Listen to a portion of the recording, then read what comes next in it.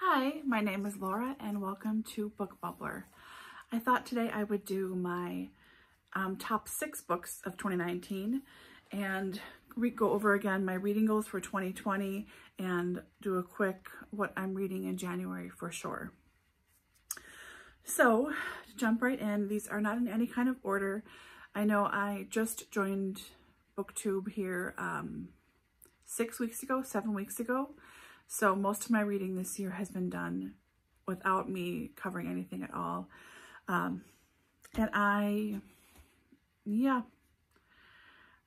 It's been a strange year. So my Goodreads goal for 2019 was to read 175 books. I very sadly did not make that goal.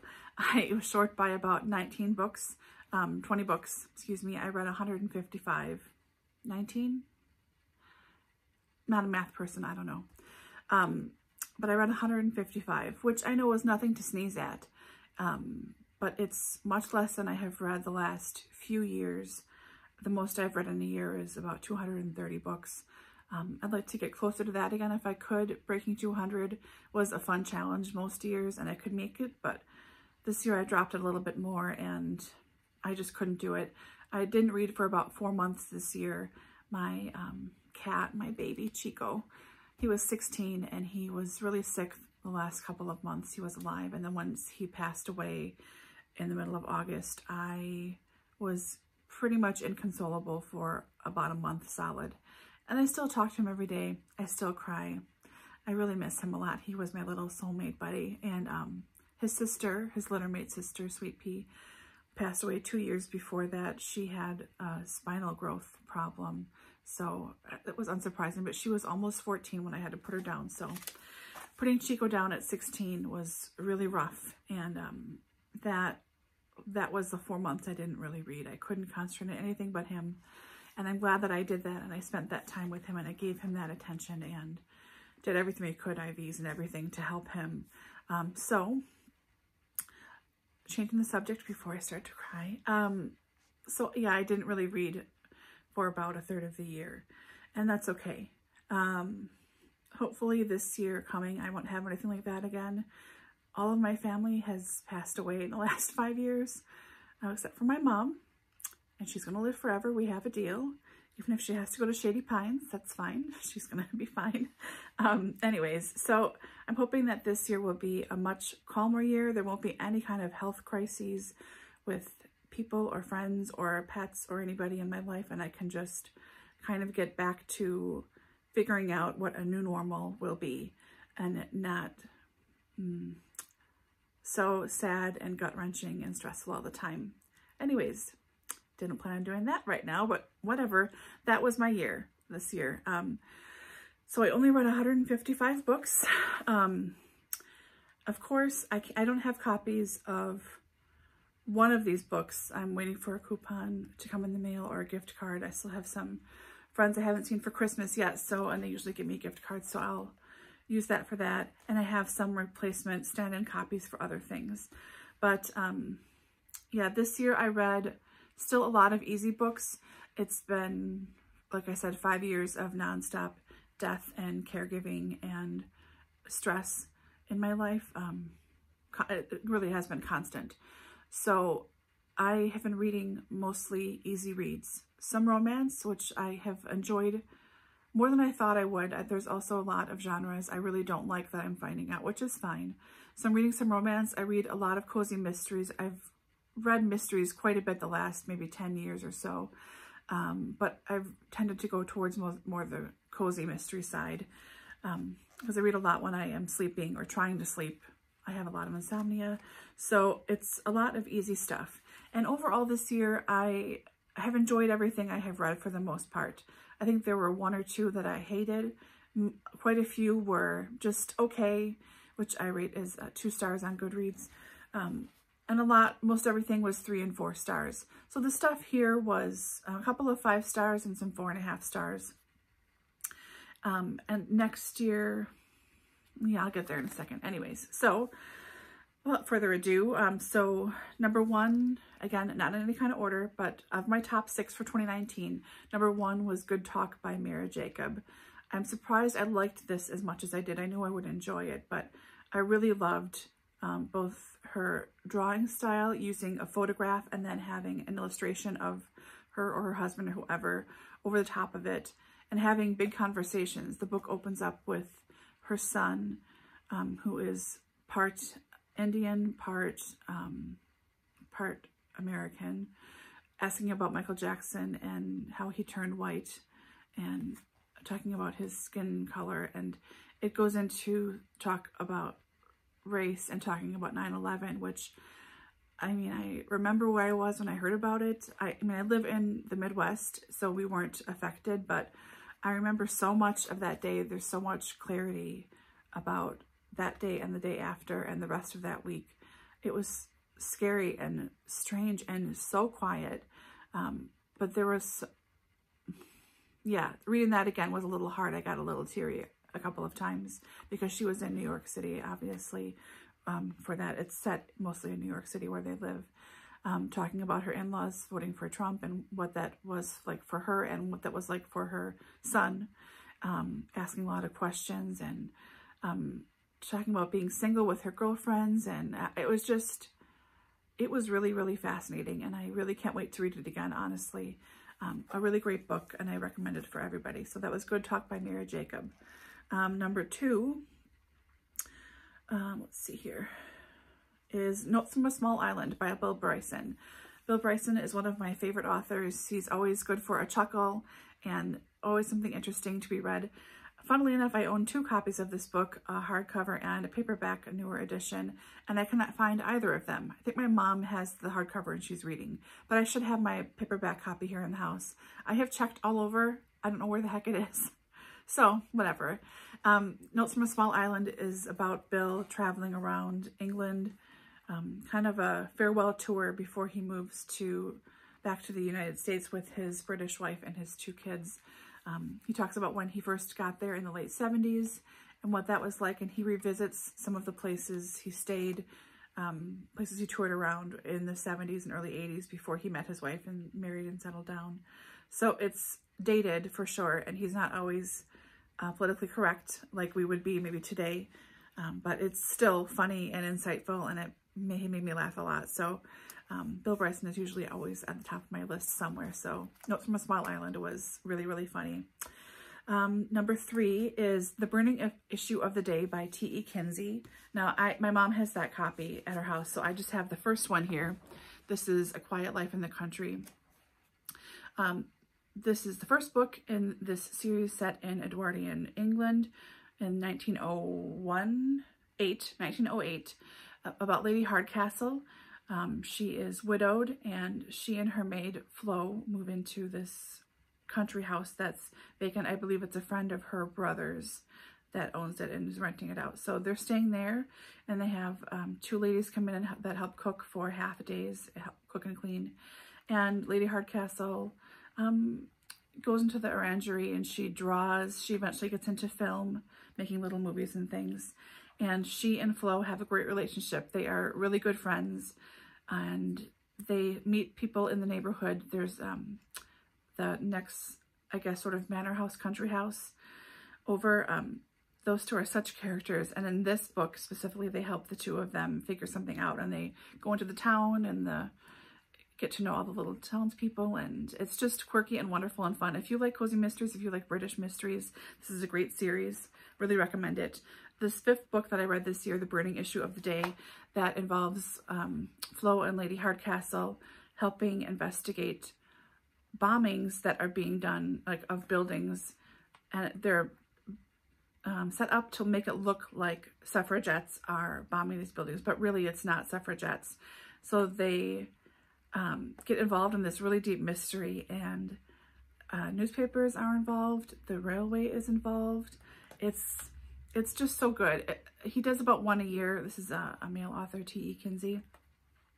They're just really fun, really great Edwardian little mysteries, so I highly recommend them. Next up is The Bookshop on the Corner by Jenny Colgan. This was really what cemented her to me as one of my favorite, like, easy go-to writers. She's not rewriting history here. It's fairly predictable, but I like her writing. It's really easy to read. I like that they're almost always set in Scotland, if not England, but this is set in Scotland. I just like them very much, and I really enjoyed reading this book. This is about a girl, I think in her late 20s or early 30s, who's losing her job, and she takes a break in a very tiny town in like nowhere, Scotland, and she ends up finding and buying this dilapidated old library bookmobile and getting it up and running. And then she has a love interest in town and a love interest that like meets her on the train tracks. There's a lot of train stuff in my life lately that's really interesting. But yeah, it was really, really nice, easygoing, predictable, funny, kind of, you know, romantic comedy book, but really enjoyable. Next up is HausMagick by Erica Feldmann. This is about, well, performing magic in your house. And it's not like totally crazy magic. It's making it more comfortable, how to make herbal bundles of tea, and you have recipes for that. Talking about the protective power of salt, how you can use sound to clear. So it's not just saging, but you can use bells, which I find really effective too, differently than sage. Manifesting spells, how to charge objects using crystals. I mean, it's really fairly basic stuff. However, it's also really got beautiful, well, like here, Healthy Boundaries Bath, but it's got really beautiful photography. Oops. And I really enjoyed reading about this stuff. I like reading about books anyways, reading about books. Well, that's true. God, Laura. But reading about houses. So if there's like books on decorating, I like to read those, flip through them. If there are books on energy and clearing spaces, I like to read those, not just for work as a massage therapist, because I do clean my room after every person coming in. I like to do different things during the massage, energetically speaking, to help people out. They don't always know I'm doing them. It's not some crazy thing either. It's more like bringing them calm and peace or asking for clarity or something. But I really found this helpful and inspirational and just the right tone, and it doesn't talk down to anybody at all. It uses a lot of basic stuff, but I really, really enjoyed HausMagick. And I would love to go to her shop in Salem, Massachusetts. And my last favorite book for the year is Year of Wonder by Clemency, Burton-Hill. This, for every day of the year, this has a classical piece of music. And I think it roughly starts as far back in the past as possible and then moves up as you progress throughout the year.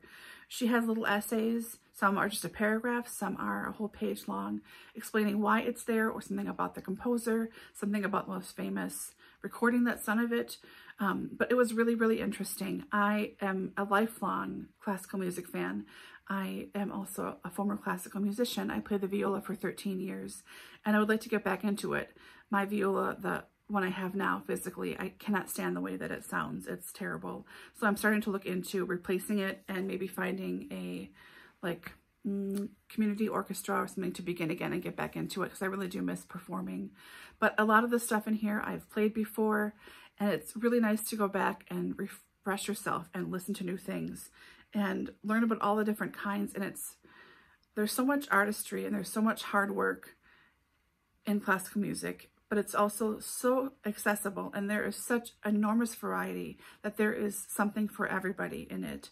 So I will be dipping in and out of this the next few years of my life. Certainly, I really recommend it. If you're looking for a place to start with classical music that is more up to date, there are lots of, you know, top 100 records to listen to before you die and operas and all this stuff. And those are all great resources too, but this was published, I think, last year or the year before, and it covers so much of all of the different kinds of classical music that it's really, really great. So I recommend that very highly. Drop my notebook. I wanted to go over my goals for 2020 once again. I'm still milling over a number I'm shooting for. Maybe I'll go for 150 books this year. I'm not positive. I might just do 100 and see what happens. But my goals are to DNF more freely and not feel bad about it, to read my own books, specifically the ones that are up here in the living room, and try and get some of those cleared. I'll be doing Booktube prize judging. That'll be a different challenge for me. And I'll also be reading more from my classics book group that meets in real life here. I'd also like to read more currently. That will be addressing my backlog of Book of the Month books And with Booktube Prize too, that will help me read a little bit more currently. Don't buy into bookish hype, which I get sucked into all the time. I'm sure you guys do too, but I really don't want to buy into something. I tend to not like and not enjoy new fiction. Like I've never read Sally Rooney, but I am fairly certain I would not like her, like that kind of stuff. So sometimes I think I should buy the books then instead, but I should really trust my gut and not just buy something because everyone's talking about it. Wait a while, see what happens, and then do it. This one, Stopping a Library Slut. I put this in because I go in like spurts of using the library, and I love my library system. It's really fantastic. There are, I think, 35 libraries that we can pull from in my county. So there's a lot to choose from. It's really wonderful. I really feel lucky to have such a great library system. But I tend to go there and I'll request, oh, I'll just get one or two. And then I'll start thinking, oh, I can request this one too. And oh, they have a copy at my home library. I can just get that. So when I go in to pick them up, I can just get those 4 right away. The next thing I know, I have 15 or 20 books checked out. Stop that, Laura. Stop the insanity. Susan Powder, stop the insanity. You know, if I'm getting 1 or 2, or if I'm getting something for the book prize, fine. But don't just go and check out books to check out books because they happen to be there. Like, you have to read these first. And my last one is I want to track my DNF pages. Cousin at Always Doing talked about this. I'm really curious to see, now that I will be DNFing more freely, exactly how many pages I actually read that don't count towards anything. So that'll be interesting. So those are my reading goals. What's coming up for me in January? I'm just going to mention 3 of them. The first one is This Chunkster London by Edward Rutherford. I'm going to be doing a very slow year-long buddy read with my friend Danny at Spinelli Speaks. You should go check her out. She has a great channel. She's so nice. She's getting married this year too. So we just decided yesterday that we were going to do this together. This little mass market copy that I got for a Christmas present in 2014 has 1,124 pages. So it's going to take a long time, and it's mass market. I mean, it's small print. The nice thing is the spine is really bendable, so I don't have to break the spine, which makes me itchy, quite frankly. So this is just a history of London. So this should be really interesting. And again, we're taking it slow, but I'd like to at least get a little bit started here to get a feel for it. Then I have Curtain by Agatha Christie. This is the last in the Hercule Poirot series. I've been putting off reading this because this series and Agatha Christie means a lot to my family, and my dad especially loved watching the TV show. So every time I hear the theme song or think about this, it reminds me of him. It makes me a little bit sad.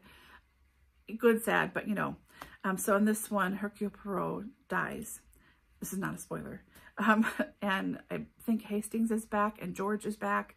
I'm not sure, but I have to read this for my classics book group, which if we meet will be tomorrow. Today is the 1st. It's 1 in the afternoon, I think. So I have just over 24 hours to read this book. I can do it if I stop watching YouTube, but that seems unlikely at this point. And then the next on my TBR for this month is a reread, which is Rebecca by Daphne du Maurier. Isn't this an awesome cover? I had to buy it. It's terrible, but I had to buy it. So I was reading this at midnight last night. It was a really nice way to bring in the year. But I want to reread books too, because I haven't read this since high school when I read it the first time. And I still count it as one of my favorite books. So I would like to reread it. Not only because I love it, I think I will still love it, and I have this beautiful new copy, but also because I have 2 kind of sequels to Rebecca that are chunksters that are on my living room shelves, and I'd like to get to them too. So the first one is Mrs. DeWinter by Susan Hill. Let's see.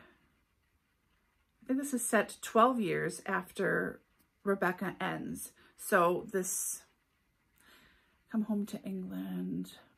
Since Manderley burned, tormented Maxim de Winter and his demure second wife have fled the ghosts of a dark, unspoken yesterday, and now they have come home to England to bury what was and to start anew. But the sensual warmth of a golden autumn cannot mask the chill of a lingering evil, for October's gentle breeze whispers that Rebecca, beautiful, mysterious, malevolent Rebecca, is haunting their lives once more. So that should be good. And then the other one I have is Rebecca's Tale by Sally Beauman, another chunkster. This is set in April 1951. It is 20 years since the death of Rebecca, the hauntingly beautiful first wife of Maxim deWinter. 20 years since Manderley, the deWinter's family estate, was destroyed by fire, but Rebecca's tale is just beginning. Colonel Julian, an old family friend, receives an anonymous package concerning Rebecca. An inquisitive young scholar named Terence Gray appears and stirs up the quiet seaside hamlet with disturbing questions about the past, and with the close ties he soon forges with the colonel and his eligible daughter, Ellie. Amid bitter gossip and murky intrigue, the trio begins a search for the real Rebecca and the truth behind her mysterious death. So, I'm going to hopefully get to these two this year. They're on my very short list. They are both between 400 and 500 pages, so this will be a nice chunk off of my shelves, but they should be good too. So I keep thinking I'm going to make shorter videos, and then this one again, 21 minutes. Laura, oh my God, stop talking. So I hope you had a nice New Year's Eve. I was watching Bob's Burgers and reading Rebecca until midnight, and then I went to bed shortly afterwards. Real rock star night here. And I hope that you had an equally exciting New Year's Eve. Hope that you are off to a good start for the New Year so far. And I will talk to you guys all soon. Thanks so much. Bye.